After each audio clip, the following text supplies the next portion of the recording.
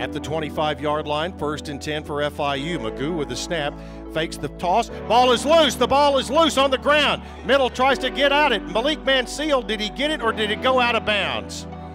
The ball is going to go out of bounds. Manciel on the hit, knocked the ball loose. Yeah, he's a natural-born leader. I feel like that boy. He just come out with a lot of energy.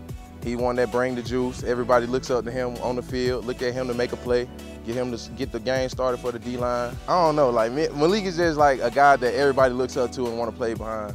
You know, we lost all 4 starters from a year ago, and you know we got new guys and new faces. They're eager.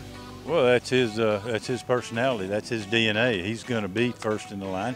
He's going to work as harder than anybody. That's how you become a leader. Even though he's a sophomore, he's a redshirt sophomore right now.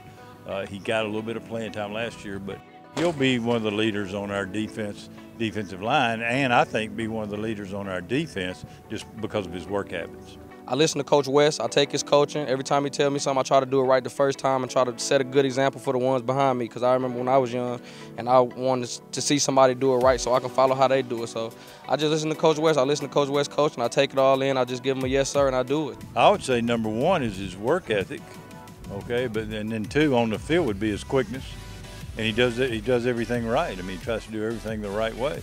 I just look up to my mom, because my mom, she's a wonderful woman, you know what I'm saying? She always take life by the horns. So I just look up to her and look at the way she raised me to be good, raised me to speak my mind, to encourage others. She's been a good leader through my life, and I just take that and run with it. You're going to hear Malik yelling, you're going to hear him screaming at you, you're going to hear him doing all that, but you're going to see him making plays and leading by example as well. He's not just a vocal leader, and he get the job done.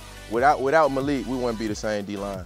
Man, I just enjoy being here. I just enjoy being around these guys every day, because we're around a good group of guys. I feel like it's a family atmosphere around here. I'm just team-oriented, so them guys talk highly of me and Tashawn. He a hard worker, and I know Coach West wouldn't say nothing that he believes is true, because I come to work every day. So if you come to work every day, hey, you come to work every day, good things gonna happen.